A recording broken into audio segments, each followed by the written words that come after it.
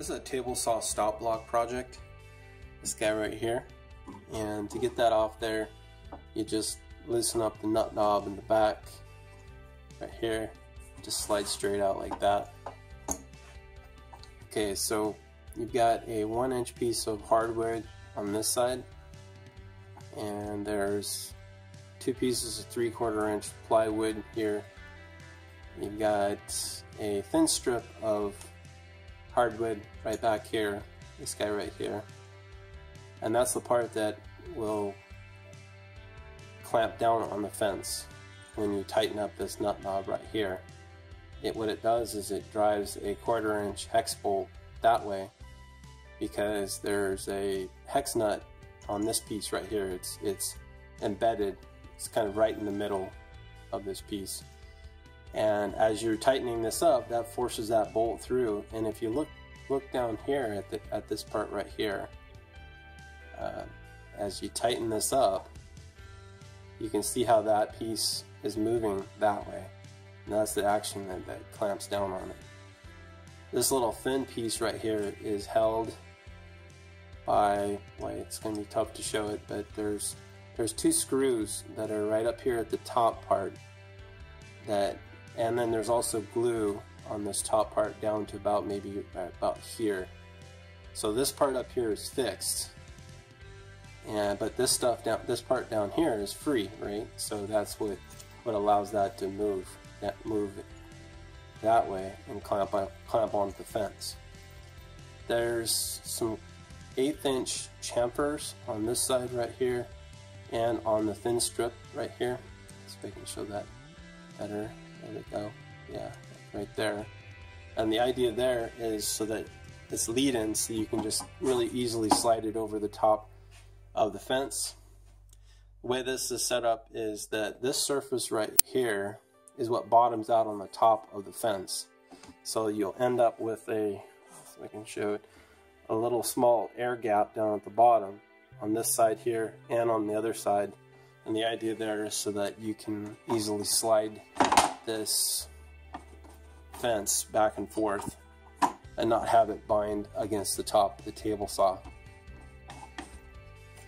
And the reason why I used 1 inch for this piece right here is so that you could reuse the existing table saw tape measure down here.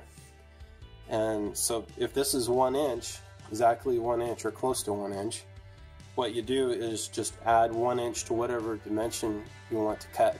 So if I want to cut a 1 inch piece, I'll set the table saw fence to 2 inches. And then you'll end up with a 1 inch piece right here.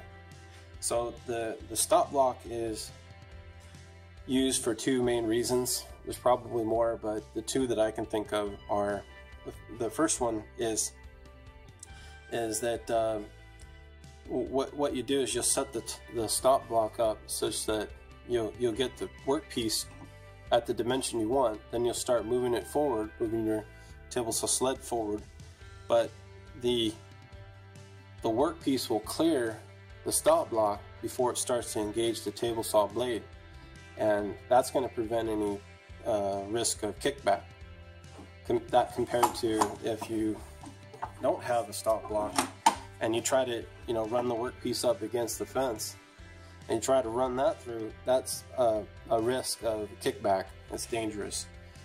So that's the first reason. The other reason for it, or benefit of it, is that once you get it dialed into the dimension that you want to cut, you can run through multiple pieces quickly, so you make one cut and you come back and you make another cut.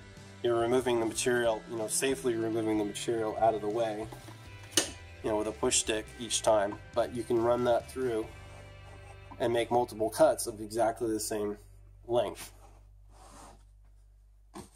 And I did some experimenting with this after making it, and I cut out 1 inch blocks for the case where you're using just the fence, and then when you're using the stop block. And This stop block here is about 4/1000 of an inch different than if you use the fence, you know, and I think that's pretty close. That's close enough for me, but by, you know, you could fine-tune this 1 inch width here to give you even more accuracy if you wanted to. I just kind of stopped right there because I felt like that was close enough. So yeah, that's the project. By the way, this table saw sled right here, crosscut sled, is another video on my channel. You might want to check that one out as well.